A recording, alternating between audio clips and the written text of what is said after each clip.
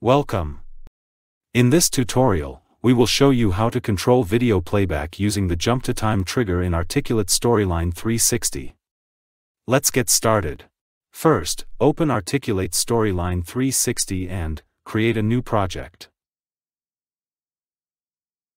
Next, click on the slide in the new project.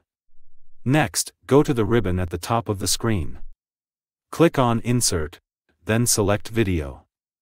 From the drop-down list, choose Video from File. A dialog box will appear.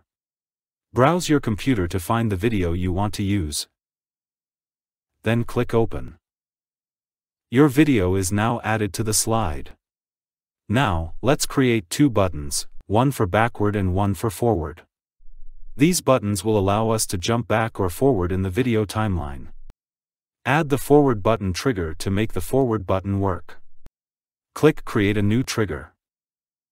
Select the action and choose Jump to Time, cue point as the action. Choose a time, select Forward Backward, and enter a time. In this example, we have added +5 seconds to move the video 5 seconds forward.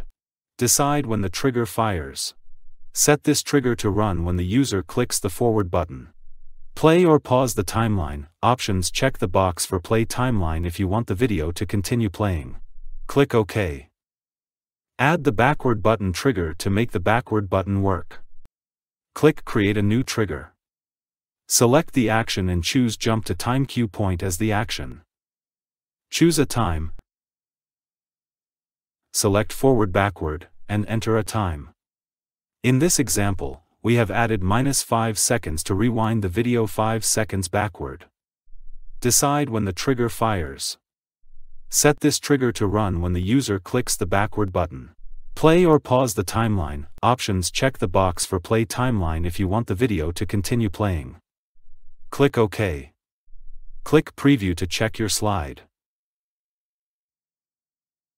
Click the forward button, and the video jumps forward by 5 seconds.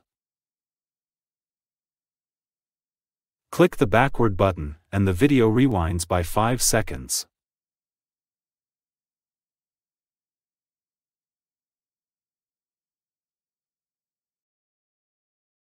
Thank you for watching the video.